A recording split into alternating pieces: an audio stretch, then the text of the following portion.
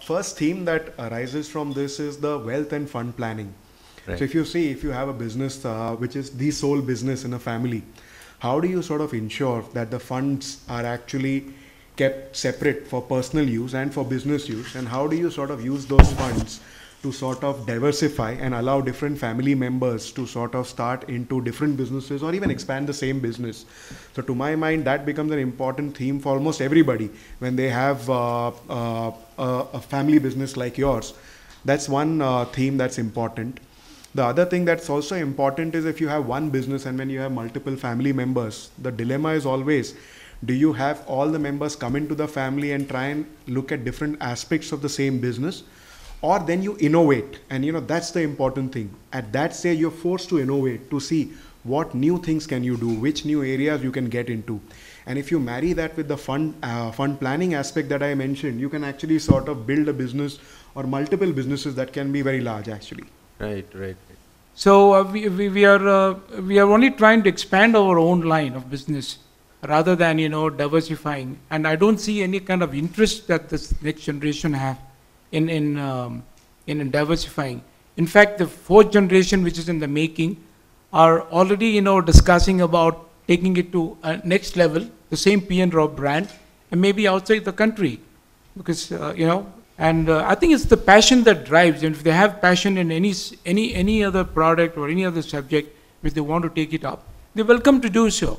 So we're not, forcing or coercing them to take up the family trade and business. I think the pattern we've been noticing is that the second generation family, right? They are global, right? They are in the sense that typically the second and the third generation, right? They are more exposed, they are more global citizens of the world, right? So they have kind of studied abroad, they have kind of been in touch with technology, and when they come back, they want to also be in the family business, but they also want to have touch with what is happening outside, because it helps them bring the innovation back to the family, right? So that is a very interesting trend we are seeing.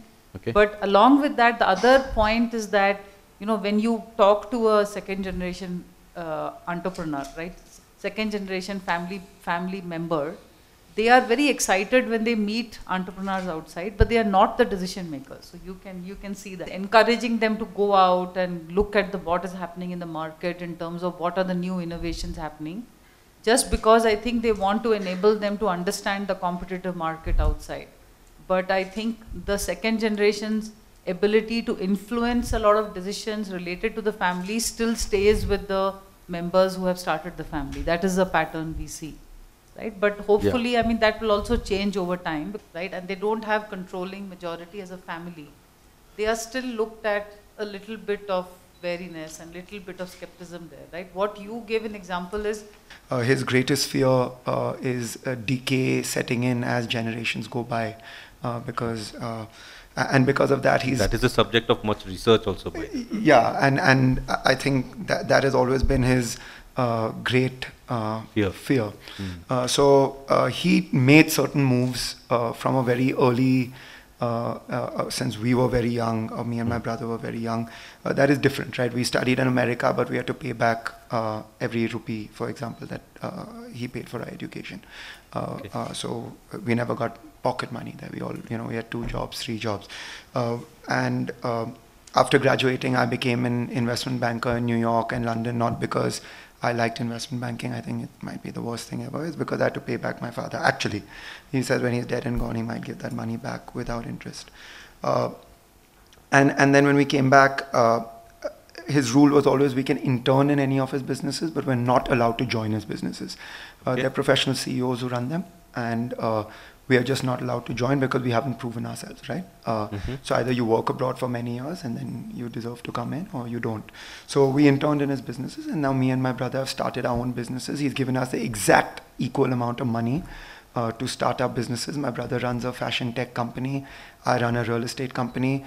We've grown our businesses through outside investment, not through him. What we used to do, why does this need to change?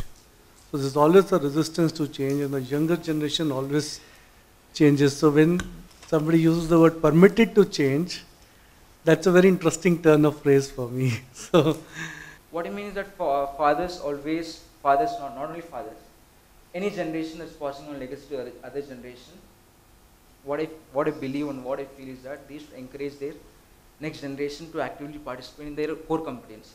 That's how family business thrives. Okay. The core